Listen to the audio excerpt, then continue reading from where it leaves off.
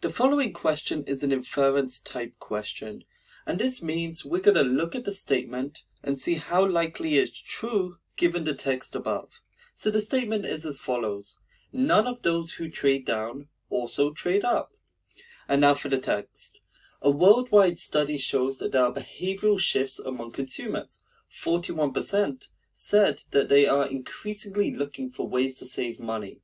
Consumers are largely brand loyal, but shop around for the best prices.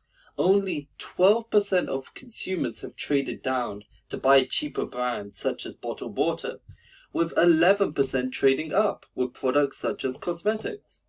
There have been a big shift towards online shopping. Now, I've highlighted the two important parts of the text. 12% of consumers have traded down, with 11% trading up. Now, the statement originally says, none of those who trade down also trade up. And the problem is, in the text, it doesn't say the relationship between the 12% of consumers trading down and the 11% trading up. They could be completely different people, or they could be the same people. We have no idea. So, our final answer is going to be insufficient data.